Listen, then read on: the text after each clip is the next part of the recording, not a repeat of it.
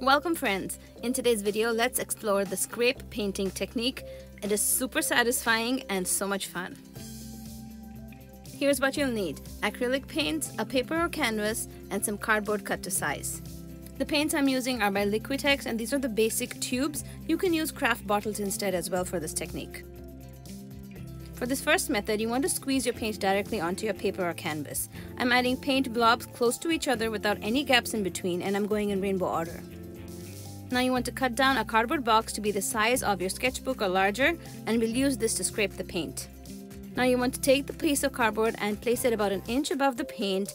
Hold it at a 45-degree angle with the paper. Press down and scrape the paint. You want to press down and pull the paint with one fluid motion, and try your best not to pause your hand at this time. At the end of the page, lift off the scrape tool. Now, isn't that so satisfying? I love the color blends that we got.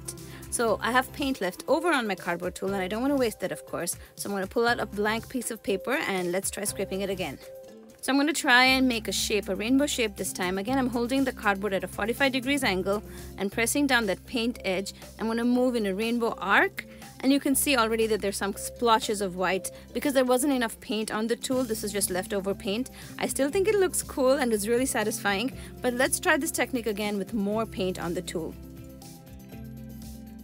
This time I added a strip of masking tape underneath so that I'll have a clean edge to my rainbow. For the first method, we applied paint onto the paper directly. For this method, we applied paint onto the cardboard tool.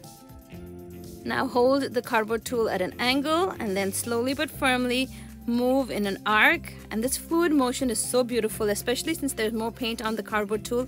You can see how pretty the blends are. Now carefully remove the masking tape, and this way we have a nice clean line for our rainbow. I will link the masking tape that I'm using. I really love this and I've purchased it so many times now. It never rips the paper.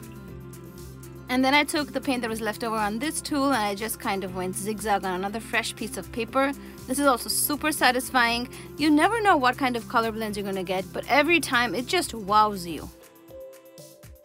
We were having a snow day in Minnesota, so my daughter was painting along with me. She used the craft bottle paints, and you can see they're a little more watery than the acrylic paints that come in tubes. But she had so much fun with this technique. All you do is scrape paint, and she was more artistic than I was. Just look at what she's creating here. The best part is that you want to add no water at all. There's no right or wrong. All you're doing is scraping paint until it blends and creates colors that you like. We use the cardboard box cutouts today. You can use an old credit card, a palette knife, an old ruler, a squeegee. I mean, there are so many options. Thank you for spending some crafty time with us today, friends. I hope you enjoyed today's video and are excited to try a scrape painting of your own. Let me know in the comments if you have any questions, or just leave a note to say hi to me. I'll see you guys soon with another video. Till then, happy crafting!